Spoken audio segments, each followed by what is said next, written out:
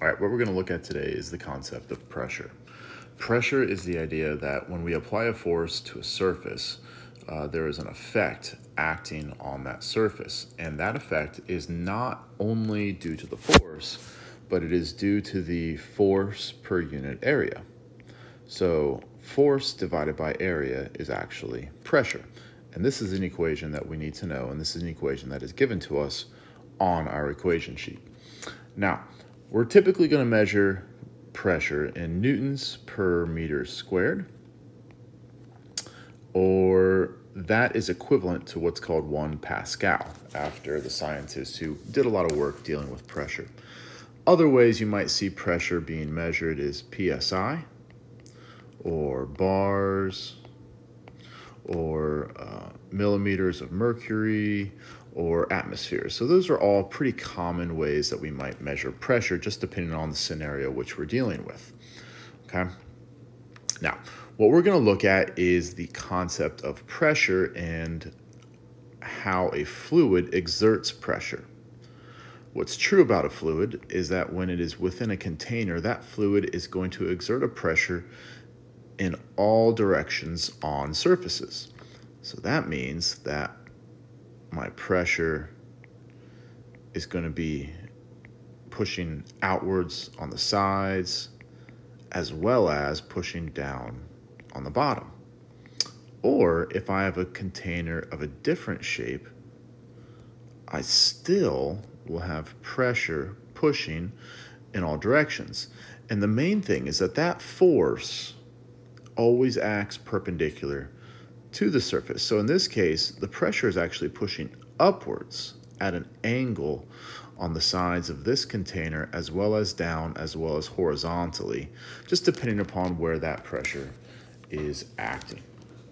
So no matter what the shape is, the force that's acting on the surface is going to be perpendicular, and it's always going to act in all directions on the surface. Now, what we need to understand is what is actually causing this pressure in a static fluid. And static is key here because it has to be a fluid that's not moving. We'll get into moving fluids later, but for right now, we're just focused on fluids that are stationary. And I apologize for that.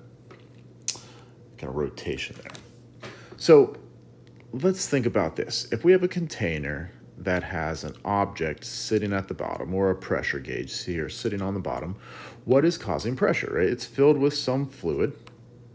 And so we're going to focus on the idea that let's think about just this top area of this object. Well, on top of that object is this column of water. And that column of water is getting pulled down by gravity. And because of that, it's actually going to apply a force of gravity down on that top surface. And so how then would we understand what that pressure is? So because pressure is force per unit area, it's just going to be force over area. And that force is going to be the force of gravity, and I'm going to call it a liquid instead of the water, because it doesn't have to be water, but that's typically what we'll have. But of any... Now, if we look at that, force is mass times gravity. So that's going to be the mass of the liquid times gravity divided by my area. Now, in fluids, mass can be really tricky, right? Fluids sometimes move around. Obviously, in this case, we're talking about static, but mass can be pretty tricky to figure out within a fluid. So what we're going to do is we're going to use the equation for density. Density equals mass divided by volume. And we're going to solve for that in terms of mass being the density times the volume. And I'm going to take this equation here and I'm going to plug it in there. So I'm going to replace mass of the liquid with the density times the volume because that is the mass of the liquid.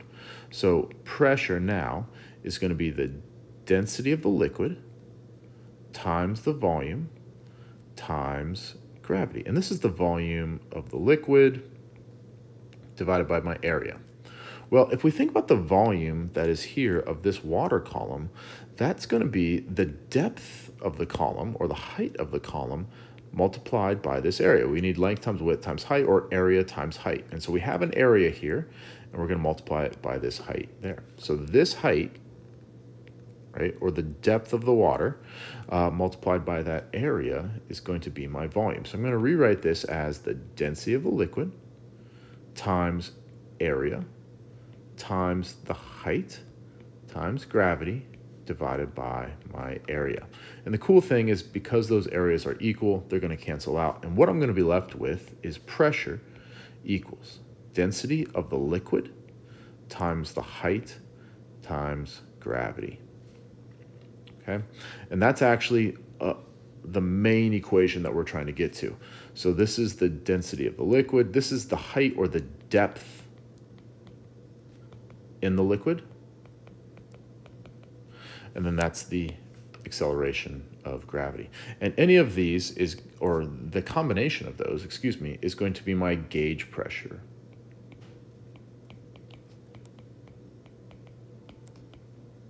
That's how I would calculate gauge pressure within any liquid.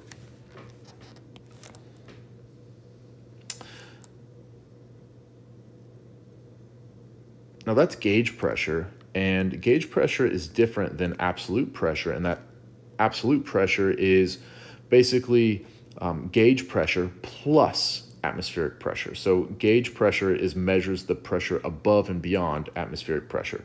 So in the lab that we perform, remember we had a container that had water in it, or a fluid, right? And what we did was we just measured the pressure versus different depths, and we created a graph that was pressure versus depth,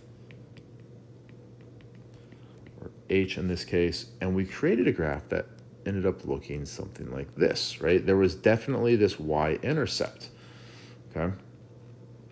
And from y equals mx plus b, we were able to say that pressure equals, now we know it's rho times g times h plus this pressure atmospheric. And that's what this PO stands for. That's that y-intercept. So y-intercept is, well, if I have zero depth, which would be right here, I still have a pressure. That's my atmospheric pressure. So my absolute pressure, which would be this, capital P here, would be atmospheric pressure plus my gauge pressure. So the actual equation that's written in your reference sheet is going to have a look of P of absolute pressure equals atmospheric pressure plus gauge pressure. And that's what that would look like. So absolute, atmospheric, gauge. And that's how that goes together. Container with a fluid. And this is valuable to know, and we'll just take a quick look at atmospheric pressure, right? We can think of atmospheric pressure as just the same idea as just a big, right? So the Earth is a container. There's this gas that surrounds it of air, and it's just a big air column, right? And the higher that we get, the lower the atmospheric pressure is, until we get right out here into, you know, the top of our atmosphere, or the thermosphere, 310 miles from the surface of the Earth. We're going to have an atmospheric pressure of 0. Or 0 psi, or 0 pascals, because there is no more air up there pushing down on us. Whereas if we go here, you know, all this air up here is pushing down at this level, all this air is pushing down here, all this air is pushing here, and then all this air above us is pushing down on the surface of the Earth. And that's where we are, and that pressure is about 14.7 psi, or about 1 atmosphere is roughly 1 times 10 to the 5th pascals, or newtons per meters squared, and that's about 100,000 newtons per meter squared. So that's what air pressure is for us. About 15 pounds per square inch, or if we had a meter squared, about 100,000 newtons, 100,000 apples pushing down on every square meter. So we can still think about this in the same idea. Now, the tough thing with air pressure is that the density is not constant, right? As we get higher up, our density becomes, or air becomes less and less dense, right? So we can't necessarily use that same equation of rho g h, but we could simplify it. And if we were to say that the density of the air is constant, right, what would that look like? But it's the same idea of a liquid in a container. The air around the Earth acts in the same manner.